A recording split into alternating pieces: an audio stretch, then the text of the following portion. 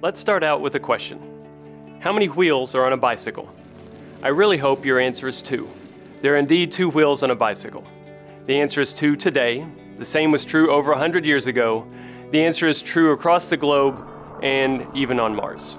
There's only one answer to how many wheels are on a bicycle, and there's no uncertainty in that answer. But that's a pretty boring question to ask. In real life, we're often interested in more exciting and complex questions. Like, what's the probability that Kevin Durant will score more than 35 points in a particular game, as he doesn't score the same amount in every game he plays? Or what will I spend on my utility bills this summer, as my bill isn't the same every month? Or as engineers, we might want to know what's the probability that a particular concrete formulation fails under a given stress? Or does factory layout A reduce production time relative to layout B? The answer to these questions involve uncertainty, and a course in statistics gives us the tools to more effectively address these questions.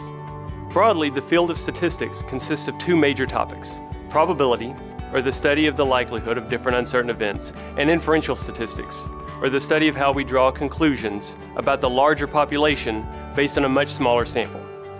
We'll address a little of the theory that underpins probability and inferential statistics, but we'll primarily focus on understanding and applying basic tools to study uncertain situations in a variety of engineering contexts. An ability to analyze data describing processes and systems is important to their design and improvement, and taking a statistics course is a great first step in being able to make informed decisions as an engineer.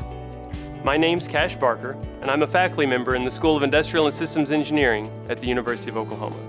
I invite you to join me in this introductory statistics course and explore tools that are vital for tomorrow's engineers.